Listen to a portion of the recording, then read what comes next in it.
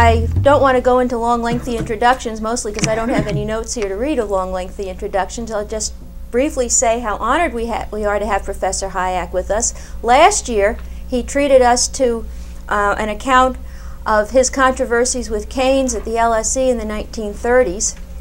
And just to show the versatility of Professor Hayek and the wide-ranging interests that he has, this year he's going to talk on an entirely different subject.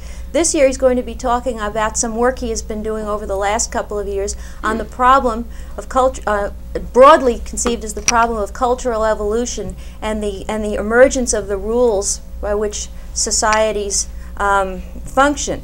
Today, the specific topic that he's going to talk to us about, and I'm going to have to read this title here, is the rules of morality are not the conclusions of our reason. And he's going to explain to us what he means by this. So I now give you Professor Friedrich Hayek.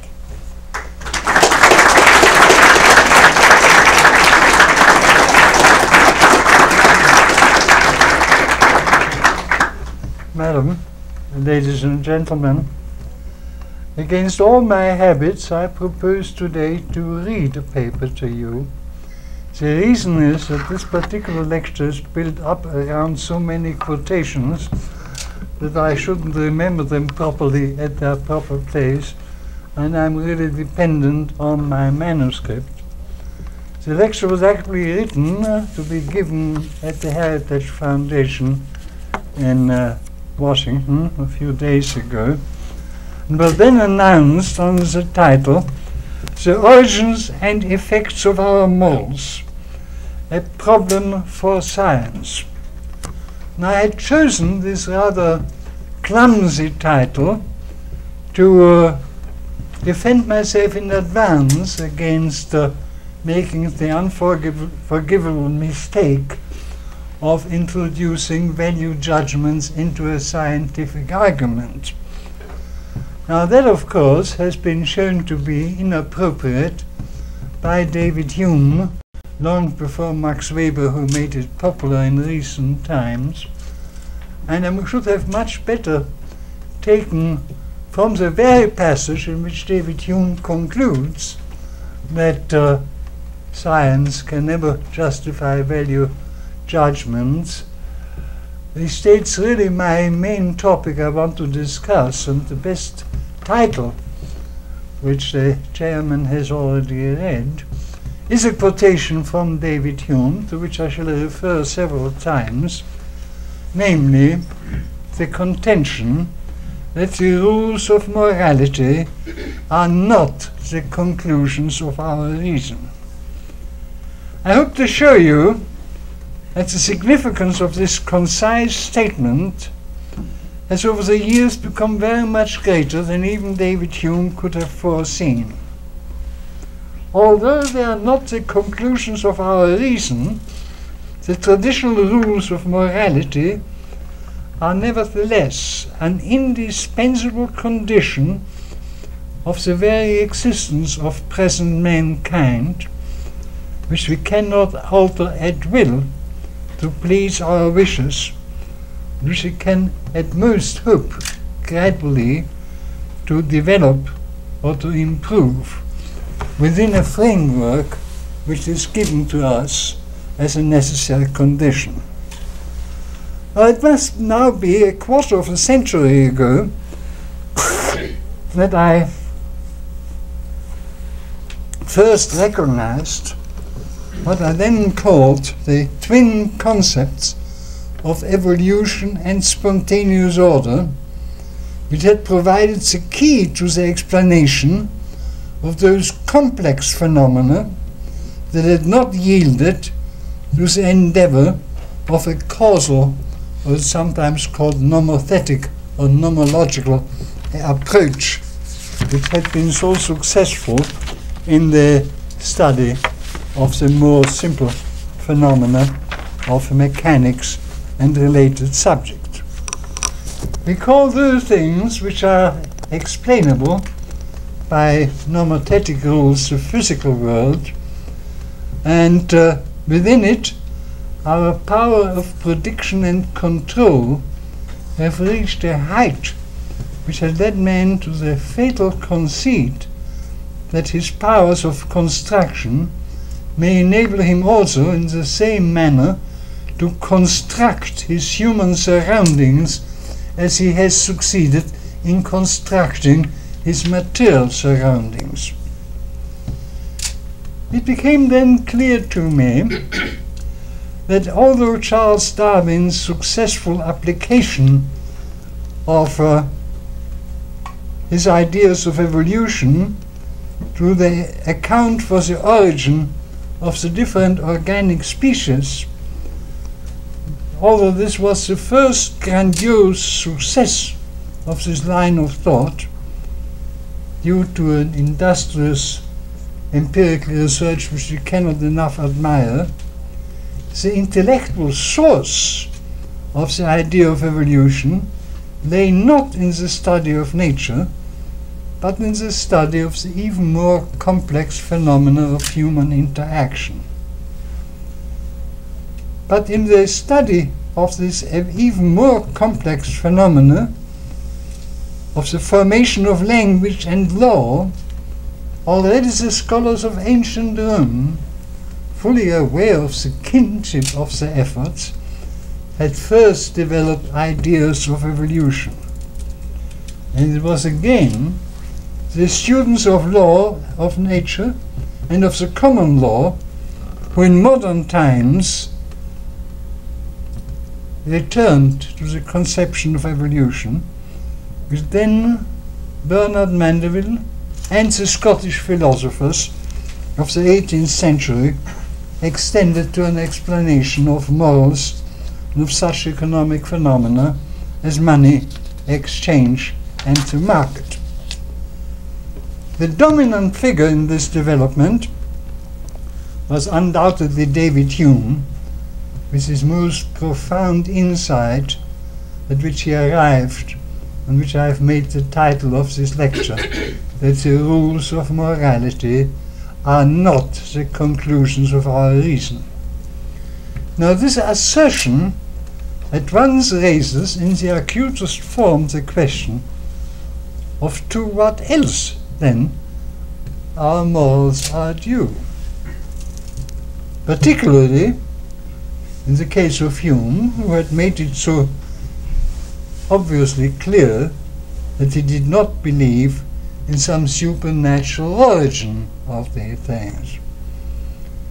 But it was also a clear misunderstanding of Hume by modern scholars to assume a utilitarian explanation, which of course is explicitly excluded by the assertion that the morals are not the conclusions of our reason. Now, the answer to this problem was indeed given some 20 years ago in a work which has not been officially honored by a gentleman called C. Bay, B-A-Y, called The Structure of Freedom, who justly maintained that Hume may be called the precursor of Darwin in the field of ethics. Indeed, he was that not only in the field of ethics. The suggestion of a general theory of evolution is to be found in his posthumous Dialogues on Natural Religion, which laid the foundation not only for the theory of social evolution, which then his Scottish successors, Adam Smith, Adam Ferguson, and Dugald Stewart fully developed. It's clear also that it is clearly also no accident that has now been established from the study of the notebooks of Charles Darwin that the idea of biological evolution occurred to him at the very time when he was reading not Malthus but The Wealth of Nations. I've recently come across yet another piece of evidence confirming my old contention that the concept of evolution derives from the study of society, which I might just briefly mention here. It is that the term genetics, which only 70 years ago by William Bateson was made the technical term for biological evolution, actually derives from literature and the study of language. It derives from the German literary usage in the 18th century by Herder, Wieland, and Friedrich Schiller, and beginning of the 19th century, Wilhelm von Humboldt, who speak of the genetic problems of evolution of language. The word was then borrowed or introduced into English by Thomas Carlyle. But even after Darwin, we still find an economist like Karl Menger speaking about the genetic origin of money and similar phenomena without any reference to biological phenomena. So I think this development of language shows clearly how the whole idea of evolution comes from the study of society, and therefore it's not a misapplication to use it again to account for the development of social phenomena, and particularly the development of our morals. Now, accepting that in both fields we have to rely on the concept of evolution must, however, not make a mistake, which the so-called social Darwinists in the last century made, of taking over the description of the technique of evolution. Cultural evolution, as I shall call it, and biological evolution have two things, but only two things in common. They operate by the same principle of selection in the first instance. And that principle of selection is that those attributes, characteristics, habits, or whatever they are, which assisted the multiplication of the species, were selected at the price of others. And they have a second fact in common. Neither biological evolution nor cultural evolution knows such a things as laws of evolution. The laws of evolution, which we find in Hegel, in Marx, in Kant, and most modern sociologists, have nothing at all to do with the theory of evolution. In fact, in the theory of evolution is an account of how structures adapt themselves to unforeseen events.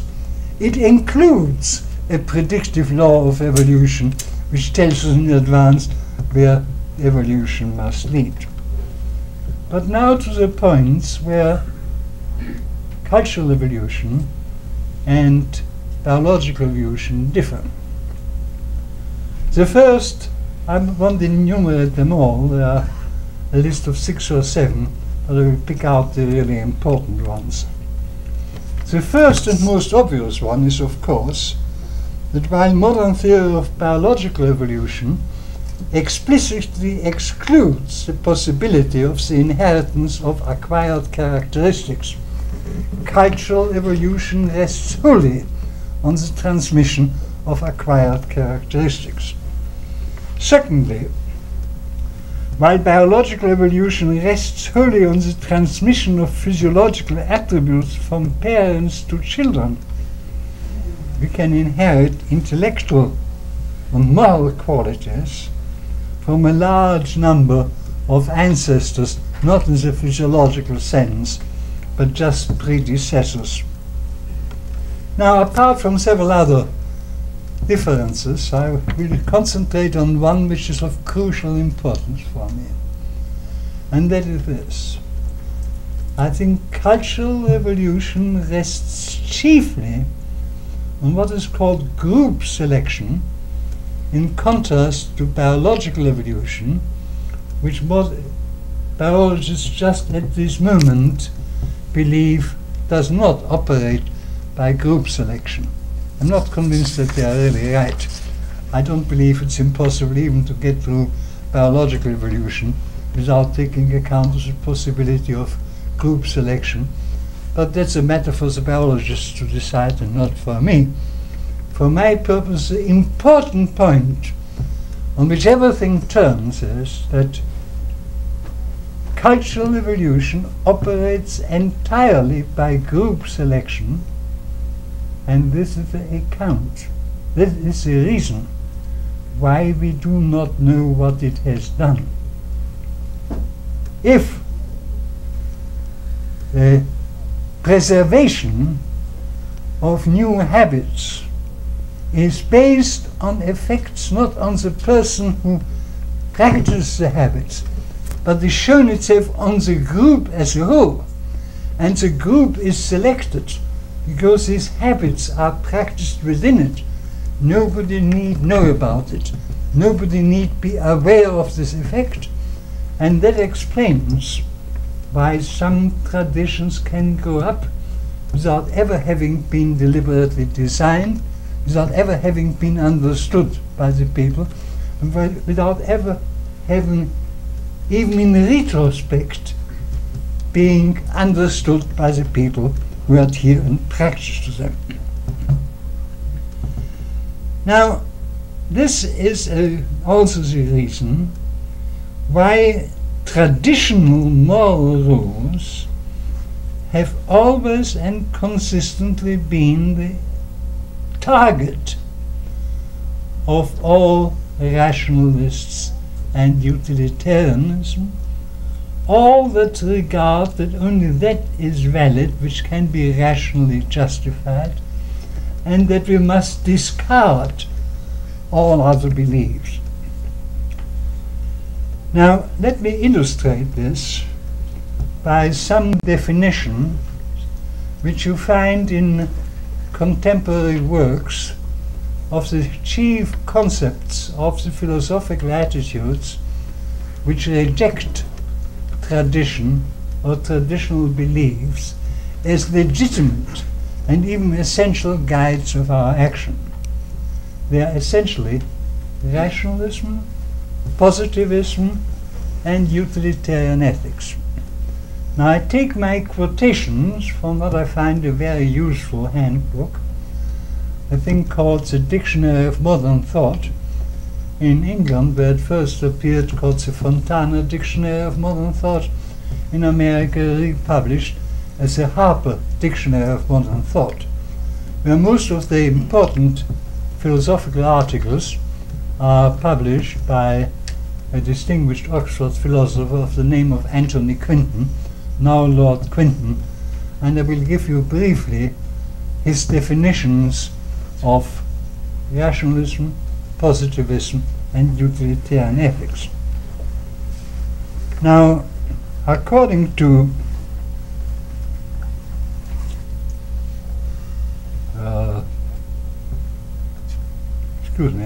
rationalism, according to the definition, I'm not coming to these quotations which I need, but no, I haven't got to them yet, so forgive me. I will keep to my manuscript and postpone this for a moment. What I say in my manuscript, if I may continue with it, is that cause of what I have been discussing is that the philosophy of rationalism, which dominates modern thought since the 17th century, has succeeded progressively to discredit all beliefs which are not based on intellectual insight, including that moral tradition which, if I may repeat the phrase, the rules of morality are not the conclusion of our reason, make our inherited and autonomous endowment. I call it autonomous in the sense of a creation of human reason. I mean by it that the value of its own, independent or partly independent on the intellectual support or justification we can give for it, is a treasure distinct from, in some respects even superior to reason, because it allows us to take account of effects of our action, of which our senses, and therefore our individual reason, could not take account of. In short, it was an ununderstood moral tradition, and not a rational knowledge of fact, which enabled mankind to form that extended order of individual interaction, which makes it possible for us to sustain today something like 200 times the population of the humanity which existed 5,000 years ago. I am convinced that this expansion of humanity and of what we call civilization, which made it possible, became possible at least as much, if not more, than by our growing intelligence, by certain moral beliefs which man has never invented because of foreknown effects, but which were preserved without his understanding. And it was the adherence to these moral beliefs which enabled man to be fruitful and multiply and replenish the world and subdue it, as already said, it's the first part of the Bible in the book of Genesis. Now, the two fundamental moral principles for which those human groups who practiced them were selected for progressive multiplication by cultural evolution, yet against which both the human intellect and our sentiments constantly revolt, were the rules which define the institutions of private, or as I prefer to call it, several property, and the rules of the family. I shall have neither time nor am I competent to discuss the very real problems which changes of knowledge have in modern times raised with regard to the institution of the family. And I must confine myself here entirely to the institution around which, of course, the present political discussion, the present political divisions chiefly turn, the institution of private or several property, especially the property as a means of production, or more fully, to quote again David Hume, when I speak about the institution of property, what I mean, the institution of the stability of possessions, of its transference by consent, and of the performance of promises. That's what in abbreviated form I shall refer to as the institution of property. When we look for it, we find the significance of these basic conceptions for the formation of an extended order of human interaction, all clearly stated in the work of Adam Smith. And for the purpose of this particular exposition, I've chosen to describe the main steps by quoting Adam Smith in a few passages which are so familiar, or at least ought to be so familiar, that one is almost ashamed to quote them. But I think in the context they assume rather a new significance. I think you all will remember Smith, and I shall raise a finger when I quote to distinguish between what I my own. Nobody ever saw one animal by its gestures and natural cries signify to another, "This is mine, that is yours. I am willing to give this for that." In other words, it's with property and exchange that the distinctly human aspects begin to guide cultural evolution. Then again, the division of labor is not originally the effect of any human wisdom, and as it is the power of exchanging that gives occasion to the division of labor, so the extent of this division must always be limited by the extent of this power, or in other words, the extent of the market.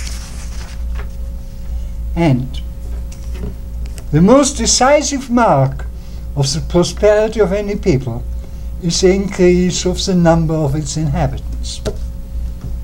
And then one at first apparently unconnected, but really most profound statement.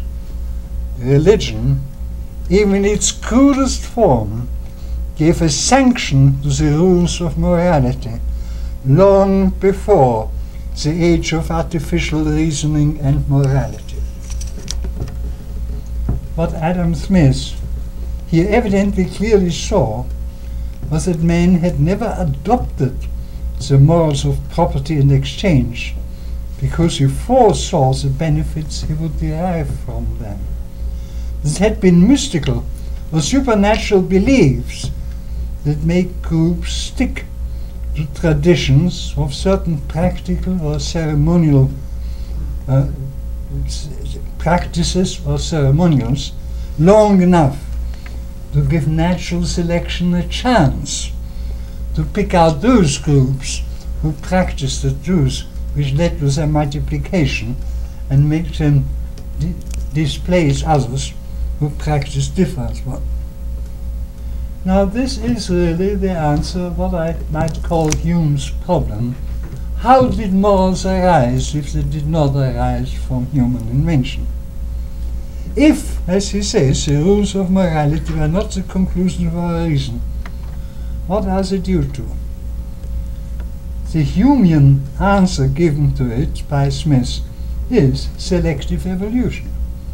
And the result is the decisive recognition that most of humanity owed their very lives to this traditional observation of rules, which they did not like, because they constituted restraints on their innate instincts, nor were they able intellectually to justify them.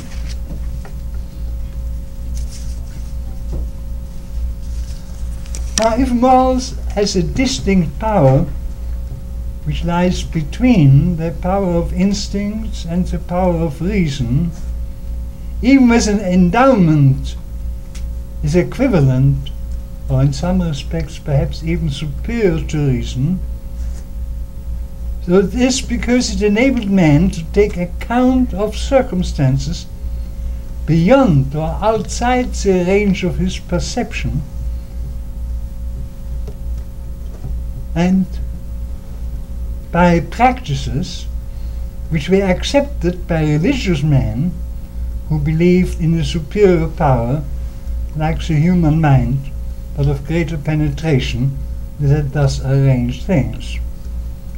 But this belief became unacceptable to the 17th century rationalists and their descendants. The Enlightenment was intended precisely to free us from all such traditional beliefs, in the truth, not to speak about a possible superior wisdom, of moral rules which men could not intellectually justify. This was wholly irreconcilable to the rationalism of Thomas Hobbes or René Descartes, down to the beliefs of the French Enlightenment and Jean-Jacques Rousseau, or even Hegel, Marx and Comte. And it turns out it is still necessarily unacceptable to their contemporary followers. I now come to the point I wanted to make before, to show that it is in conflict with the basic tenets of such influential philosophical traditions as rationalism, positivism, and utilitarian ethics. And for this purpose I use these quotations that I've mentioned before, when I thought I'd already come to that stage, taken from the Dictionary of Modern Thought by contributions under the respective headings by Anthony Quinton of Oxford. Now, again I shall mark my quotations by raising my finger to make quite clear what is quotation. For a rationalist who denies the acceptability of beliefs founded on anything but experience or reasoning, the definition of a rationalist, or for a positivist believing that all true knowledge is scientific in the sense of describing the coexistence and succession of observable phenomena, or even for a believer in the usual form of hedonist ethics Utilitarianism, which takes pleasure and pain for everyone affected by it, to be the criterion of an action's rightness, traditional morals must be rejected as irrational. They do not satisfy the conditions of truth, which rationalism, which positivism, or which even hedonistic ethics, utilitarianism, makes a condition of the acceptability of any statement. It would not be possible to produce generations of, it would, what I was saying was, these beliefs could not but produce generations of intellectuals, of whom we might well regard Lord Keynes as a prototype, since he told us explicitly that I remain and always will remain an immoralist. Traditional morals were unbelievable and unacceptable by this generation.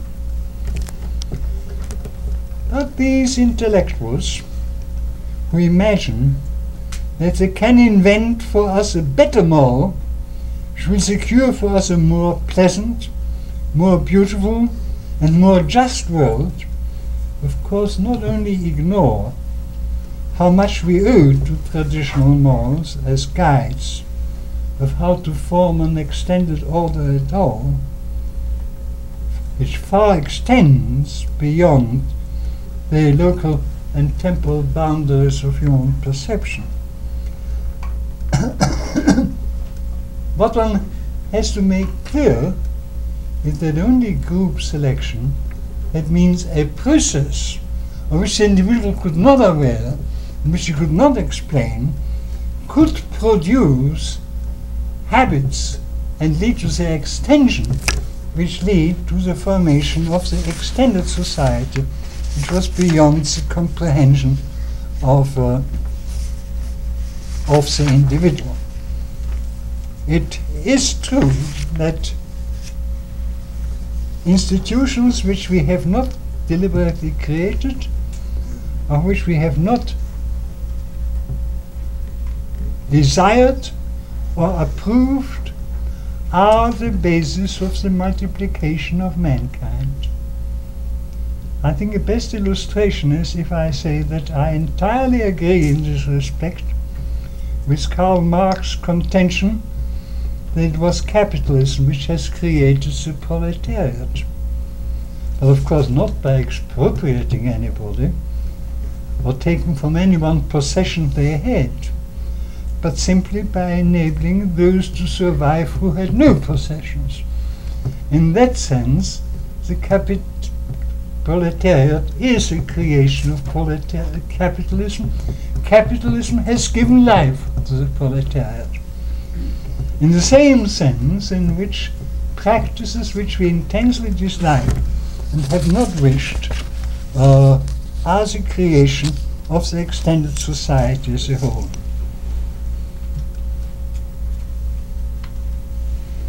It is perhaps significant and worth mentioning that at least some modern philosophers of a rationalist and positivist bent find David Hume's theory of morals wholly unintelligible.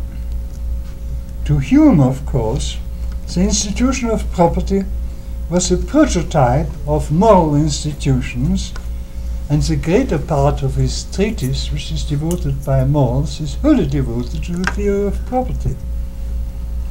Hume still believed that no one can doubt that the convention for the distinction of property and for the stability of possession is of all circumstances the most necessary for the establishment of human society, and that after the agreement for the fixing and observing this rule, there remains little or nothing to be done towards the settling of perfect harmony and concord. Now compare the comments of a modern Oxford philosopher on this. Mr. B.M. Barry, some 20 years ago, comments on this, that although Hume uses the expression rules of conduct to cover such things as property rules, justice is now analytically tied to desert and need, that one could quite properly say that some of what Hume calls rules of justice were unjust. What happened? By redefining moral concepts, moral intellectuals thus succeed to make them appear as tools for the satisfaction of our desires, but at the same time deprive us of the power to guide us to reach our conscious aims. What this attitude of modern rationalist philosophers makes explicit is, however, nothing less than that private or several property, as one of the chief moral foundations of evolved ethics and modern civilization, is in their view to be replaced by a constructivistic ethics which demands common ownership and direction of the use of the means of production to agreed aims. Now this, however, is a conflict which is no longer simply a moral conflict in the sense of a conflict within a coherent system of morals. It is a conflict between two wholly different systems of morals, which, because of their different origins and aims, have very little in common. On the one hand, a system of grown traditional morals formed by the group selection of cultural evolution and serving remote effects of human action, of which our reason cannot be aware, but the adaptation to which is necessary if we are to preserve the existing numbers of humanity. And on the other side, an invented or constructivistic morals intended to serve the pleasures of the individuals, that is, which promises to satisfy primitive instincts, yet is incapable of achieving even this. We encounter here what on an earlier occasion I have called the atavistic roots of all socialist designs. I believe I am not exaggerating when I claim that this is a general, I would say defining characteristic of the contemporary intellectual, that he refuses to concede to traditional morals, or conventional wisdom as I like to call it, an independent and autonomous standing side by side with reasoning, and certainly to deny to it any superiority to reason, or that it adds anything to what reason can recognize. The modern intellectual believes that it was man's intellect which enabled him to design his morals, and therefore also puts him in a position where the results of the existing morals are not satisfactory, to replace them by better invented ones. This belief, neatly expressed in the famous title of a book by a socialist anthropologist, that man made himself, which expresses why some socialist economists accept this idea as their guideline, and this seems to me ultimately the fatal conceit that led to a larger part of the intellectuals to socialism. Now, what I've said so far amounts to the assertion that socialism is in the last resort the product of a demonstrable philosophical error which has dominated the intellectuals of the last 200 or 300 years, and to which only practical sense, but little rational argument has resisted. If you want to test this assertion, try to find a positivist who is not a socialist. I've tried and almost always failed, although Milton Friedman may be an exception. Indeed, socialism is a logical consequence if you assume that only that is true which you can rationally prove. But the recognition that the tradition or heritage which rests on group selection has equipped mankind with moral rules which enable them to adapt to circumstances our senses cannot perceive, reinstates these morals as what I've called a certain autonomous power, which we are as dependent as we are on our reason. The fact, however, that socialism is a logical result of rationalism does therefore not prove that socialism is right, but rather that rationalism is wrong. To recognize that there were limits to the power of individual knowledge was, of course, at all times the result of the meditation of the profoundest thinkers. The insight that there are other indispensable sources of guidance which made man's successes possible was long confined to religious beliefs. So these often came into conflict with current scientific beliefs. It seems to me that a real scientific analysis of the evolutionary process of group selection forces us to recognize that religious beliefs have preserved for us invaluable rules of conduct which have enabled mankind to achieve its present size and powers, and whose significant science, and particularly economics, can only now retrospectively discover and thereby show that human reason could never have invented a society of the present extent, and now must attempt to explain it, to defend and preserve its existence.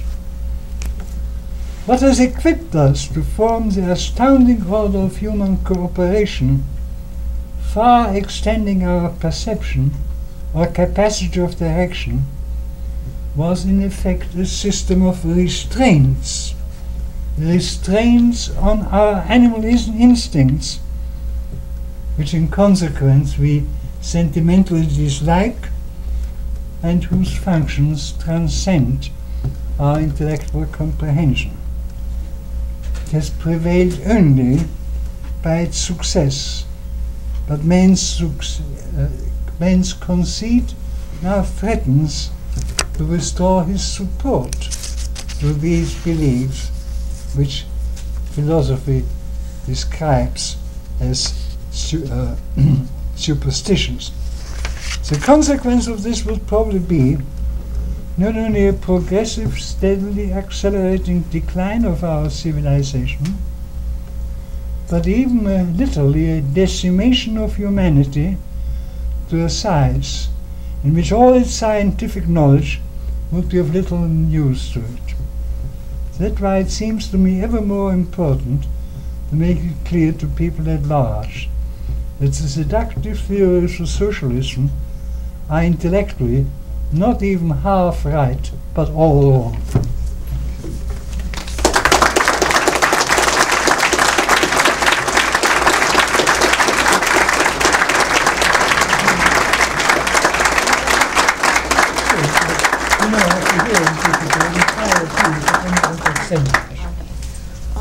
Professor Hayek has graciously consented to take a few questions from the audience.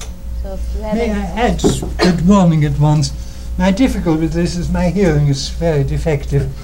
If you speak very clearly and very loud, I shall make every effort to understand your questions and try to answer it.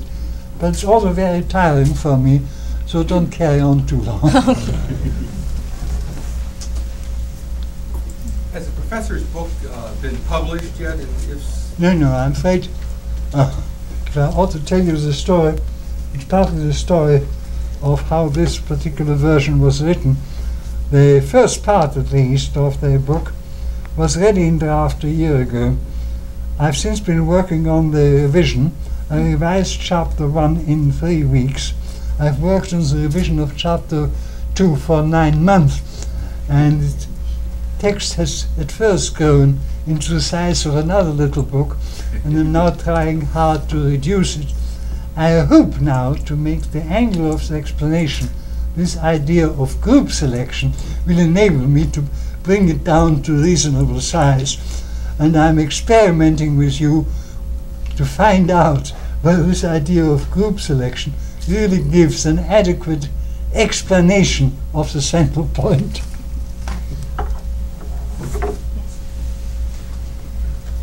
Professor Hayek, are you familiar with Richard Dawkins' concept of being? Certainly, yes. Have you rejected that as a possibility for your, it's below the level of individual and therefore probably not consciously controllable either? Well, it's a general problem which I have with all the social biologists.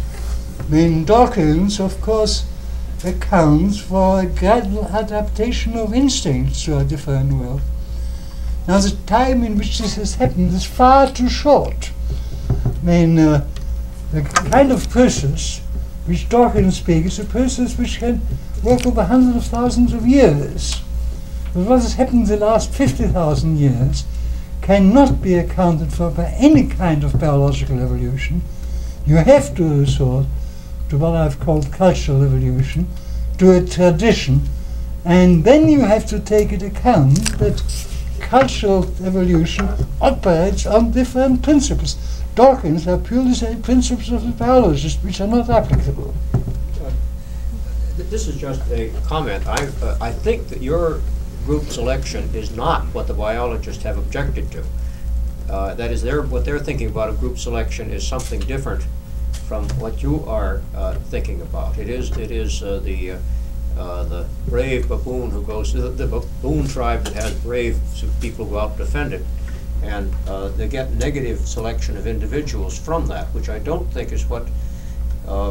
I don't. In other words, it happens. I can argue against your group selection too, but I don't think you need to worry about the biologist not. Well, it's not as simple as this. You're partly right. I mean, so far as biologists argue that the changes in instinctive reactions cannot be due to group selection, they are very persuasive.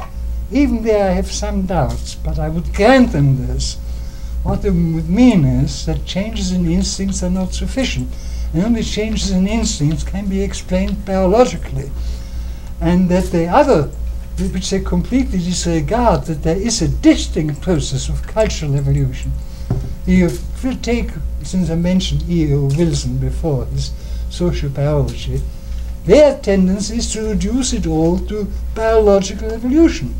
And that can't be done.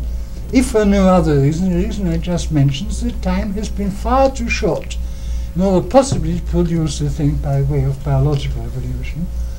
We have to find a parallel but distinct process. And the chapter in the book which precedes this is mainly devoted upon to bring out much more clearly than I could do in my introductory works the distinction between the mechanism of biological and cultural evolution. Once you have made this clear that they operate on different principles, it becomes very important to distinguish, because by the different mechanism you can produce different things. And amongst the distinctions I left out, one perhaps ought to be the most important, precisely that while biological evolution operates extremely slowly, cultural evolution can operate extremely fast.